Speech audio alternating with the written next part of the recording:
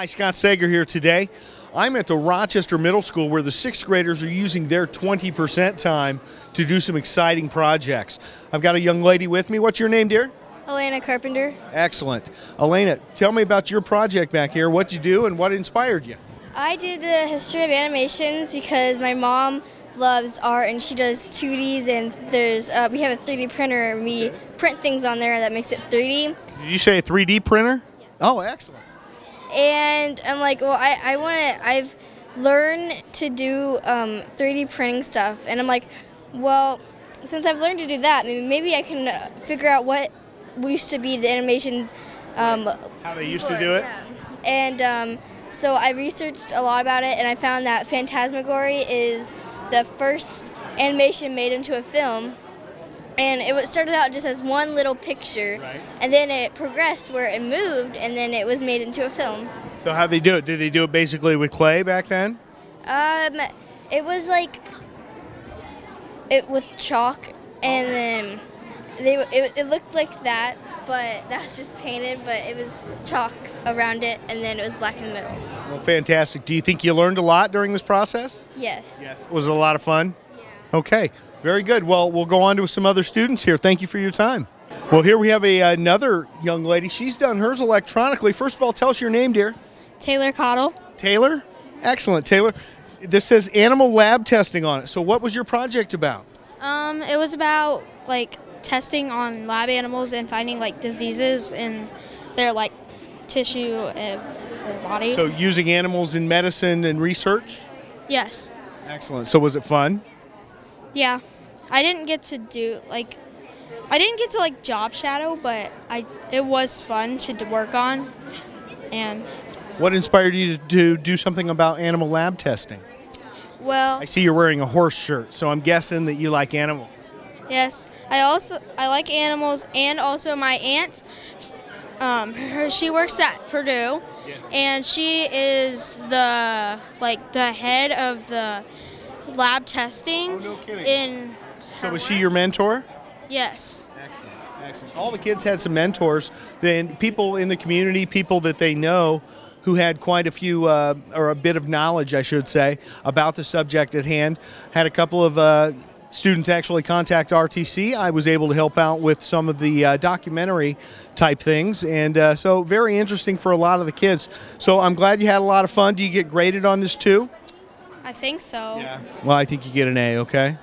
All right, you tell a teacher I said that. Thanks for your time. Well, we've got another nice booth here. What's your name, dear? Emily Barton. Emily, talk to us. I am getting hungry looking at yours. We've got some nice fruits and vegetables on the tray here. So talk to us about what your presentation's on. So my project is about nursing, and I have this graph here about like month by month in the womb of the babies. So like the first one is the size, the baby would be like the size of a poppy seed.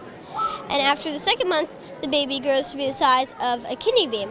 So this is the size of baby as he's going through gestation. Yeah. Fantastic, my goodness. So we go all the way from this little speck of pepper down here all the way to the size of that watermelon. I don't know if I could handle something the size of that watermelon. So nursing, is that something that you were inspired to do because that's what you want to do, or do you have family members? My dad is a ER doc. Okay. He's like just going into residency, and I've always been like interested in doing nursing. So I just thought that would be a good thing to do on my project. Excellent. Well, it's a wonderful presentation. We appreciate all the work you put into it. Was it fun? Yeah. See, that's the important part. Learning and having fun at the same time. So we'll move on to another one, but thank you for your time. Thank you. Well, this project right here caught my eye from across the room. It's called Hoosier Hysteria, High School Boys Basketball in Indiana, presented by this young man. What's your name? Braden Zink. Braden. This is an elaborate basketball homage to everything Indiana does. Steeped in history with basketball, aren't we? Yes. So you got to tell me, my friend, what got you, of all the projects in the world, you chose Indiana basketball. What inspired you? Mostly my great-grandfather. Great-grandfather. Talk to me about your great-grandfather. He played for Culver, and he made it to the All-Star team in 1946. 1946 All-Star team out of Culver. Very good. Very good. What was his name? Roger Theus. Okay, very good. So that guy that got you going, are you a big basketball player yourself? Yes. Yeah? Okay, what grade you in? Sixth? Sixth, All right, yeah. you dunking yet? A little behind the back, kind of Dominique Wilkins, no? No, Okay, not yet. We'll get you there, though, right? Yeah. Well, talk to us a little bit. You got a map over here. What's this map about? It's about all the famous players and who's From Indiana? Yeah. I see Damon Bailey down there in Bedford, North Lawrence, right? Yeah. I was in college with Damon. We were in some classes together. That's cool. He's coaching now somewhere, right? Yeah. Yeah, okay. So who were some of the other players around here? I see Scott Skiles up there from Plymouth. Larry Bird. Larry Bird, where's he from? French Lick? Yeah. Yeah. Very good. Well, then you got a project here where you've got some stuff on a slideshow. Yeah. It shows from me when I was at the Hall of Fame. 'Cause I Okay, went the there. Indiana High School Hall of Fame? Yeah. Very good. And that's in Indianapolis, or where is that? Newcastle. Newcastle, that's right. Thank you. So did you take a trip down there with your family? Is that Yeah. what you did? Uh-huh. Excellent. Thanks, Mom and Dad, for getting him down there. He had some fun with that, didn't he? Well, we've got some other things. What's some of this over here? I see something that's got, if I can lift this up for the camera a little bit, it says UCLA on it. What's this about? That was for my great uncle to my great grandfather. Oh, no kidding. From John Wooden. Oh, from John Wooden, and it's signed right here by John Wooden. That's valuable. Very nice. We've got some stuff here from Roger. Can we lift this up a little bit for the camera? Okay. Roger Theus, his great-grandfather, Culver High School, Elite Eight, 1944 and 46. 1946 sectional scoring record of 80 points. Well, that's some wonderful history. So you've had a lot of fun. And the last thing down here, I feel like I'm on the Antiques Roadshow a little bit here. This is his actual uniform from the All-Star game? Yes. From the 1946 All-Star game. That's great. Yeah. So you've got all these wonderful things. Now, when you're done with your project here, does all the stuff go back on your wall in your room? Yeah, pretty much. Kind of around the house, too? Well, very good. Well, thank you very much for your time. I'm glad you brought us in today for this project on the high school experience here in Indiana. Thanks. Thank you. Okay. Scott Sager here again. We've got another young lady. She's got a wonderful presentation about the Apple evolution. What's your name, dear? Delaney Strasser. Delaney. So, Delaney, are you an iPhone person? You love the iPhones? Yeah. Yeah. I'm a Samsung guy myself. Does that make me a bad person? No. I'm just not a member of the Apple Club, am I? So you've got all sorts of phones here. Are these your old phones? These are my friends and family's old phones. They lent them to me to use because I just wanted to show how they've evolved and got bigger and how they used to need to be sleek and shiny, and now they're all get to be colorful. Yeah. Yeah. Now they even have the new jet black, which isn't even shiny at all. It's just like a hard black color. Like a matte? Yeah. Like a matte black? Very cool. So we've got the iPhone 4 all the way to the iPhone 6S. iPhone 7's for sale now, right? Yeah, even the iPhone 7 Plus, which is huge. It's about It's the size of a this. house, but you know we need those type of tablets in our lives, right? Yeah. The bigger, the better, right? Mm-hmm. So you've got a whole bunch of information you found out about Steve Jobs, among other things, right? Yes. What's your verdict on Steve Jobs? Was he a maniac or was he a genius? I think he was a A genius. genius. Me too. Me too. Well, very good. What do you have over here showing on the screen? This is just a slideshow of basically every Apple product ever created. Oh, no kidding. And I just have it showing so that basically it's the same information on my board, but I just have it showing so that people can look at it and like the other students as they're waiting, they can read it. A good use of multimedia, right? So a big project, a lot of components to this. Did you have fun? Yeah, this was definitely worth a few months of working. Excellent. Well, good use of that 20% time. The kids are having a great time learning lots. So thank you for your time, dear. Thank you. Okay, now we're with a young man, Destin Green. Is that correct? Yes. Excellent, Destin. Well, you've got a documentary filmmaking project. Talk to us a little bit about what got you into that. Well, what just got into me, I watch YouTube a lot, and there's this documentary YouTuber that inspired me. His name's Casey Neistat, and he does like short documentaries that he inspired me, and his most inspired one was the running one. and he inspired me a lot by doing that. Excellent, excellent. So you were inspired by the YouTube videos of some documentaries that you've seen some others do. We do documentaries on RTC TV4, as you guys know. We're recruiting Destin now, so we start young. So talk to us a little bit about what's up on your board here and what you're talking about. Well, all you need is for a documentary is you just need an iPhone or anything that you can film with. And also, film school is not recommended, but it is recommended, but you don't have to go. Yeah, anybody can grab a camera. And nowadays, of course, cameras are everywhere. They're on our phones, our tablets, our computers. They're in our glasses. They're everywhere, right? Yes. So what are some of the components that go into documentaries? And I think you and I talked about this before. What type of documentaries? Because it's a very broad category. There's a whole bunch, like a different types of emotions, like romantic, inspiring, and also the sport documentaries and biography. Biography tells about how people or a group lives. Right, right. We've all seen biography on the Biography channel, in fact. What of those is your favorite, Destin? Sports, history, the biography, the lifestyles? Probably the biography. Yeah. The one by Susan Green, Native American. Yeah. Susan Green doing some work around the community. Susan did a video called Like Birds in a Windstorm that talked about the Trail of Death and everything happened there. Shirley Willard and others were involved in that. Of course, we do the Trail of Courage out there every September at the Historical Society. So a lot of fun things. So, well, I'm encouraged to see folks interested in cameras and what you can do with those. Obviously, I do that every day. So, well, good job. You had a lot of fun doing this? Yes, it's very fun for the 2 months. Yeah. Well, very good. Well, thank you for your time today and good luck to you. Thank you. Okay. Well, now we're with a young lady I'm quite familiar with. This, my niece, Elizabeth Weaver, cannot believe she's in 6th grade. In fact, the latter part of 6th grade. Elizabeth, you did a wonderful project here on a subject I worked on when I was in middle school. What are we talking about here today? The Holocaust. Okay. Not the happiest of subjects, but a very, very important lesson to be learned by all. They study it in all the classes. Talk to us about what got you inspired to do your project on the Holocaust. I've just always been interested in it, and I just figured, I want to. What better time to learn about it than now? And because I knew we were going to learn about it later in the year. Yeah, absolutely. What are some of the biggest points that you drew from that, or some of the information that you did learn? I don't know. I learned a lot of stuff. A lot. So we've got some photos here. We've got Mussolini and Hermann Goering. We've got Benito Mussolini, of course, the Italian fascist. And then, of course, we've got the camps, Auschwitz, some of the others. Hope. Do you have hope after going through something like a study of the Holocaust? Yes, I think, yeah. Yeah. Mm-hmm. You come back from even the worst atrocities and humanity comes back together and we trudge on, but something we never want to see again, correct? Yes.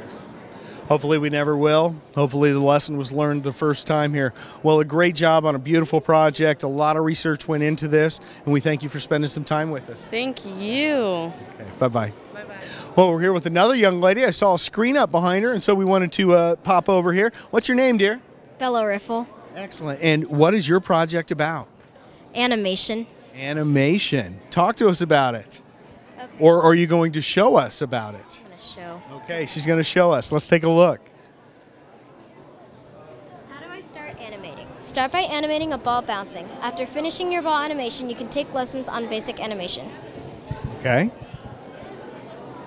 What programs can I use to animate? There are many programs in which you can animate on. To the right of the screen are some of the best animating programs you'll find. Autodesk Maya, Blender, Adobe Flash, Autodesk Soft Image, and Cinema 4. What types of animations are there? There are many different types of animations. There is 3D animation, most common type of animation used in movies, 2D animation, animation used in older movies, and paper animation, mostly used in paper-like cartoons. Okay, so let's talk for a moment. Don't need so much of that. What are some of the things that inspired you to get into the animation as your presentation? Well, I got into animation because my friend, he's over there, he has chemical reactions. He did this animation thing once and looked really cool, so I decided I wanted to try it out. And then I realized how much I liked it and how much I wanted other people to be inspired to do it, so that's why I did it as a presentation. Excellent. Did you have fun? Yeah. Did you learn? Yes, a Do lot. you want to be an animator when you grow up? Yes. All right, very good. Come in to square yourself in camera again. Tell us your name. Bella Riffle. Okay, right here on RTC4 now. 10, 15 years from now, you know you're going to see her. Her name's going to be at the credit at the bottom of the Disney movies, right? Frozen 2. You're going to start on that? Possibly. Possibly. I like that. Well, thank you for your time today, dear. Thank you. All right. Okay, well, now we've got another young lady here. She's got a very bright, colorful display. I like that. Draws the eye. What's your name, dear? Alexa Kuskisakis. And what are we talking about here today? The volleyball history. Volleyball, the history of volleyball. That was actually probably pretty interesting, wasn't it? Yeah. Okay, well, give me a quick summary. When did volleyball start? In the late 1900s, somewhere around there. Okay, so about around 1900, the early 1900s. Excellent. It's an Olympic sport now, right? Yeah. And how long has it been in the Olympics? Do you know? Not sure about A long that. time. Just make up a number. They won't know the difference. That's great. So, are you a volleyball player here at RMS? Great. And sixth grade? Yeah. So you're pretty tall already for a sixth grader. You're going to be tall. I like that. So we'll be looking for you up there in the high school ranks here in a few years. Okay. Yeah.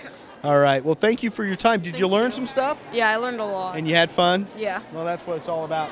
What we're hearing, all these kids are having a great time with this 20% time. Teachers did a great job inspiring them with projects. You're seeing multimedia in these projects. So thank you for your time, okay? Thank you. All right. Okay, well, we've got another young lady here, and where the colors drew me on the last one, this one, it was the spots that drew me in. This is a presentation about the Dalmatian. So who do we have here today? Kylie Coleman. Excellent. And it's the Dalmatian, right? You did the history of the Dalmatian? Yep. What inspired that? When I was little, I went to a place in Chicago and I got a Dalmatian stuffed animal, and I liked it. Dalmatian stuffed animal years ago drew her attention. So you found out a lot about the history of Dalmatians, right? Yes. Okay, when did they start? Have they been around since the time of Egypt or? Yeah, they actually have. They were one of the first dogs to be founded. Okay, so they were genetically bred, right? And they were one of the first? Mm-hmm. No kidding. Now, do you have a Dalmatian? No. No. So of all the projects and all the things you could have done, you chose Dalmatians because you love Dalmatians. Talk to me about Dalmatian spots. Do they all have the same number of spots? No, it depends on how they're born, because when they're about a week, they don't always have black spots. They could have any color spots. They could be red, blue, yellow, any color. And then once they are older, they turn black or gray. So the spots come in as they get older. I didn't know that. I've never had a Dalmatian. I think they're cute, though. Now, I see the fire truck thing. Do you know about the history, how they get involved with the fire trucks? Yeah, they are fire truck dogs because they have been compatible with horses because they're faster than horses, and they're always in front of the horses to warn people about the fire truck. They kind of led the way, right? The Dalmatian led the carriage with the fire equipment on it. Yep. Well, very good. Well, I'm glad you had a good time. Anything else you want to tell us about Dalmatians? Not really. We pretty much covered it. Well, thank you again. Thank you. Okay, well, we have a very progressive young lady here. Sixth grade, remember this, and her project is how to start your very own business. So let's start with an introduction. What's your name, dear?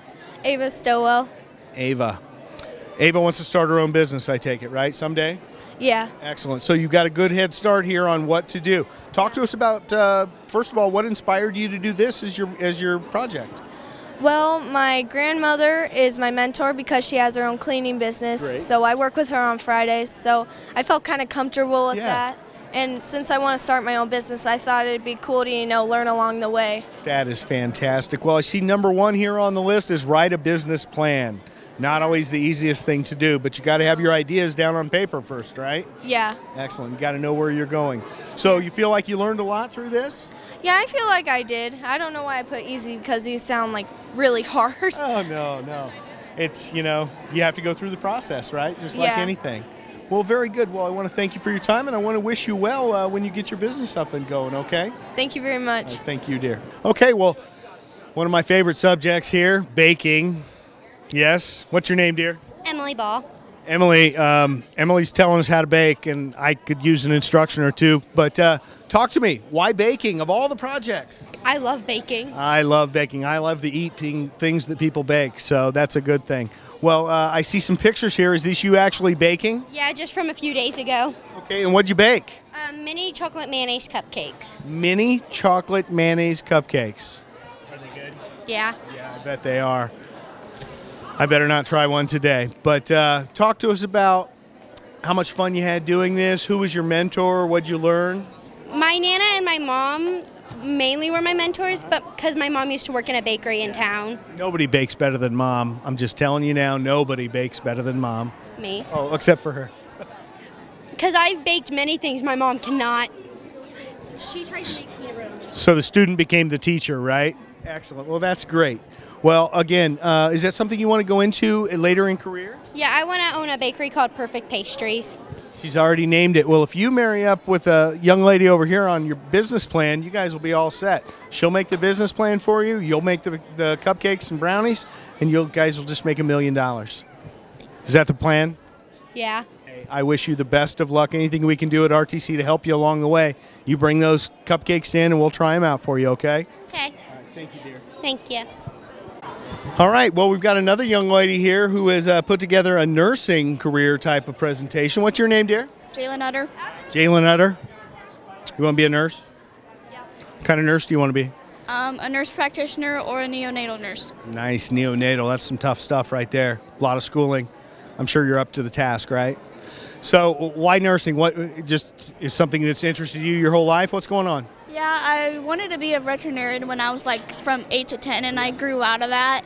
And I just researched nursing one day, and I've stuck to it. Yeah, very good. Well, we'll change our minds a million times. I'm still not sure what I'm going to do when I grow up, but I'll figure it out someday.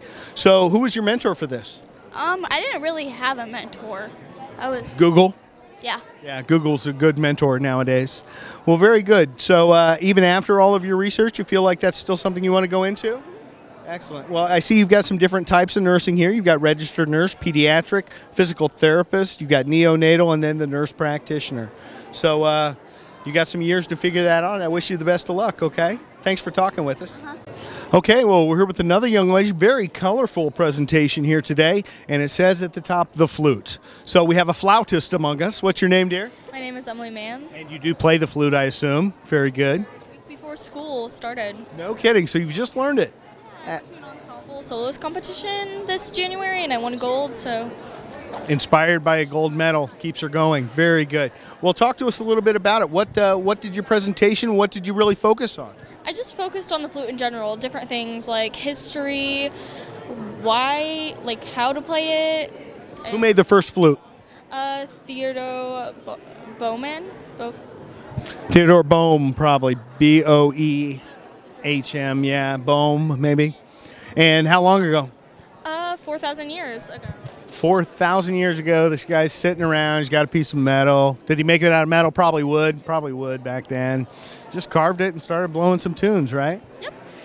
It's actually the oldest instrument found so far, currently, at the moment.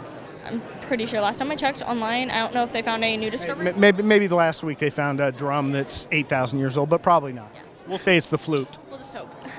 Very good. So a lot of fun. I mean, you guys, all the kids that we've talked to today, all the students are talking about the fun that they had during this exercise and this project, and this is something that interested you. You're in band? I really am. Like, out of the 4 flute players, I am one of them. Excellent. My life. Excellent. Well, I'm glad you've taken to it so well. We look forward to seeing you in middle school performances and high school performances later, okay? Thank you for your time. Thank you. Oh, we got the red light. Must mean we're on. Well, today we're having fun with diabetes. No, wait, that's not the name of your presentation, is it? It's just diabetes. Okay. Well, what's your name, dear? My name is Emma Simpson. Emma. Diabetes was the subject you chose. May I ask why you chose diabetes? Because my sister has it. She has type 1. Type 1 diabetes. So you've been around it your whole life seeing that and what she's had to go through. Yes, I have. Okay, so talk to us a little bit about the research you've done and some of the things happening. Like, type 1 diabetes is like when you're born with it, and your pancreas is like dead inside, and insulin can't go through.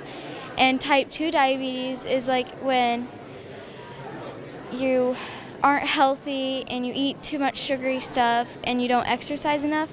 You can get that. And you can't really get rid of type 2, but at the same time, if you deal with it enough, you can get rid of it. So if you eat better and exercise, it'll help. Yes. And like 1/3 of people that have diabetes, that are diabetic, don't know they have diabetes. Really? So undiagnosed, a whole third of them, 30%. Wow. That's a big number. Yes, it is. And then when you have type 1 diabetes, you can't just like count on insulin to keep you alive and healthy. You have to exercise and stuff. Yeah, you've got to actually treat your body right. Okay. So anything that surprised you or that you learned that about technologies coming out and how they're helping with diabetes? Well, they're trying to get a cure for type 1 diabetes. Help that pancreas work, right? Yeah. Like you can get a new pancreas and stuff to help that, but they're also trying to make a cure for it. Yeah, absolutely. Well, you've learned a lot. That's obvious, and you've got a wonderful presentation. I thank you for your time today, and I wish you the best of luck. Well, we've got another colorful, sports-oriented presentation by this young lady who's wearing the Notre Dame colors. What's your name? Callie Watson. So, the official title of this presentation is The Rivalry of Notre Dame versus UConn. Now, I'm just guessing, being a novice at this, but you're probably talking about girls basketball. Yeah. UConn, the big high-on-the-mountain team, right? Yeah. How many years have they won in a row? They have won 35 games and Notre Dame has won 11. 35 versus 11 in the times that they've played against each other, right? Unbelievable. And UConn's been national champion year after year after year. So what started this rivalry? The coaches knew that that both the teams were really good and they just don't like to lose and they want to beat each other every time they play. Okay. So one of those bitter things, you know, Tippecanoe Valley and Rochester, a good rivalry. Indiana University, Purdue, another great rivalry. But one of those in the country that you might not have known about is definitely Notre Dame versus UConn in women's basketball. So why Notre Dame and why this subject? I really like Notre Dame, and every time I go to the games, it gets really intense, and I just wanted to learn why it gets that. Excellent. So you go to a lot of the games? Yeah. Excellent. So you want to play for Notre Dame when you're older? Yeah. Right here, you saw it again, a first on RTC TV4, former or future champion right here. Thank you for your time today, dear.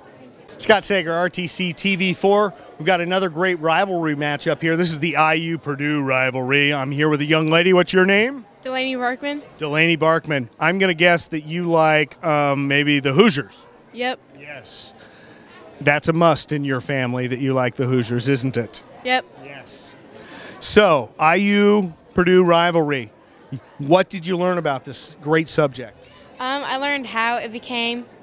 Tell our viewers right here, right now. It became like a big fight because there was a fight in the 1800s when it was a tied game, and then IU had the ball and then Purdue stole it, and then IU fans wanted a foul, and then they did get the foul, and then Purdue the next morning, and then IU won, and then Purdue the next morning came to IU and they started a fight. Wow. In the 1800s even, right? Okay. So the rivalry is deeply rooted, one would say. So do you know overall between all the matchups, which one's won the more games, the most games? Purdue, Okay, we're going to cut that part now. they have won 113 against each other, and then IU has only won 88. All right, Purdue fans, I'll give you this one. 113 in the history versus the 88 of IU. Good luck in the tournament. We wish you well. Hey, Delaney Barkman, you did a great job on this. A lot of fun. Was it a lot of fun? Yeah. Hey, right there into the camera, thank your teacher for letting you have some fun while you learn. Thank you. Hey, Scott Sager here with RTC. We've had a lot of fun today. Thank you, Delaney, and thank you to all the kids who presented.